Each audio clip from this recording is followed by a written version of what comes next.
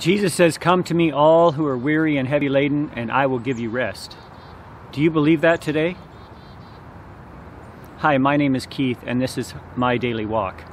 My morning devotions brought me to Matthew chapter 11, and at the end of the chapter, Jesus is saying one of the most popular Christian verses that bring comfort and peace to the believer. But I don't believe it's only for the believer. I think it's a call to the unbeliever to come to Him. Let's start by reading the verses this morning.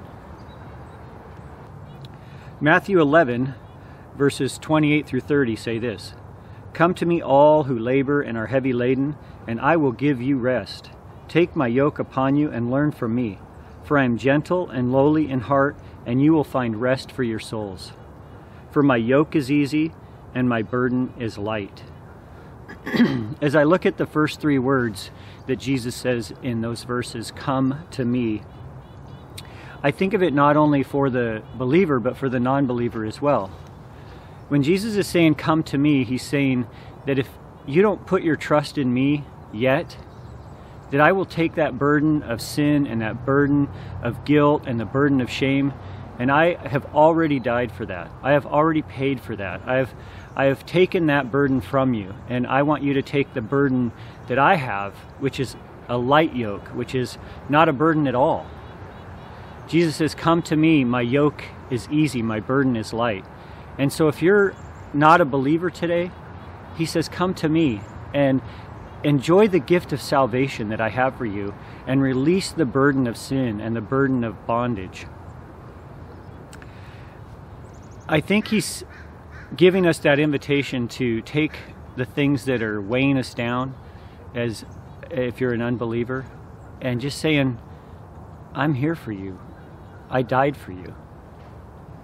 For the believer, He says, "Come to me and I will give you rest for your soul." If you're a struggling believer today and you're weighed down by religion, by feeling like you don't measure up, like you aren't doing enough, like you really need to just keep doing more for Jesus to earn your salvation, to keep in the faith, Jesus says, "Come to me. My burden is light. My yoke is easy, that I will give you rest for your soul." We're living in trying times right now. We have a global pandemic. We have political unrest in our nation. The world has seen things that haven't happened for centuries, if they've happened at all. And the challenges for small businesses and people losing their jobs and all of the things that are hitting us as families and losing our freedoms and people dying. And we have a lot of burden that we seem to carry. But Jesus doesn't want us to carry those burdens. He wants us to cast them onto Him. And so today my encouragement to you is, if you feel like you're carrying the weight of the world, if you feel like you're carrying the weight of your family or your friends, you feel like you're not measuring up, to take those feelings, those hardships, those challenges, and give them over to the Lord. He cares for you. He loves you. He wants you to be in Him and walking in hope and walking in peace and walking in joy, not carrying the burdens of the world on your shoulders. Jesus is gentle. He says, "I am gentle." I encourage you today to just cast your cares upon the Lord. For He is gentle and meek and loving and compassionate. He knows what you're going through. So if your yoke is a little heavy today, I encourage you to take the yoke of Jesus. If you're a non-believer, I encourage you to cry out to Him, to say, "Lord, Lord, I need salvation. I need your peace. I need your joy. I want to serve you all the rest of the days of my life." And if you are a believer, I encourage you to just lay everything that you are carrying at the foot of the cross. And if you're doing great today, praise the Lord. Come alongside someone that you know is struggling.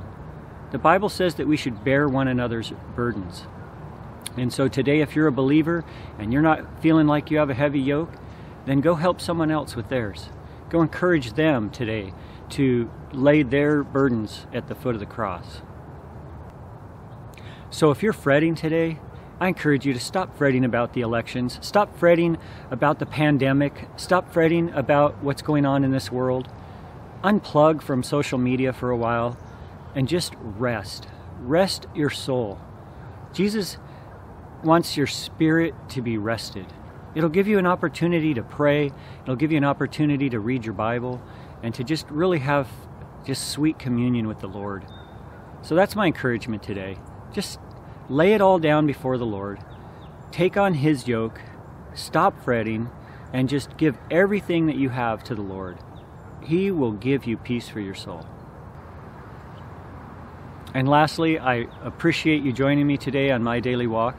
If you like what you see or hear, then I encourage you to subscribe to my channel, that you'll share to your friends, your family, people that you think could use an encouraging message each day.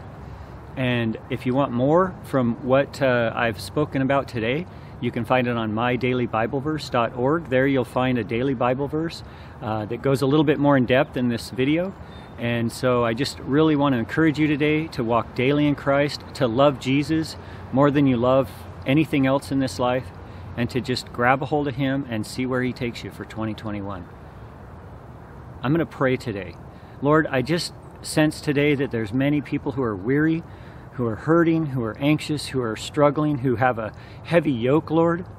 I pray today, Father God, that you will lift that burden from them, that they will lay it at your feet, that they will take your yoke, because you are gentle and you are loving and you are kind, and you bring peace and hope and joy to our lives. So Lord, as I lift up these believers and non-believers to you, I pray for those who don't know you, that they will come to a saving faith, Lord, and be able to have fellowship with you for all eternity. And for those who do know you, Lord, I pray that you will just encourage them today, that your Spirit will fill them, that they will be seeking after you wholeheartedly. In all that they do today, I pray that they bring you glory. I pray, Father, that they find your peace and your joy throughout these uncertain times. We love you, Lord, and we give you praise in Jesus' holy and precious name. Amen. Amen. Have a great day.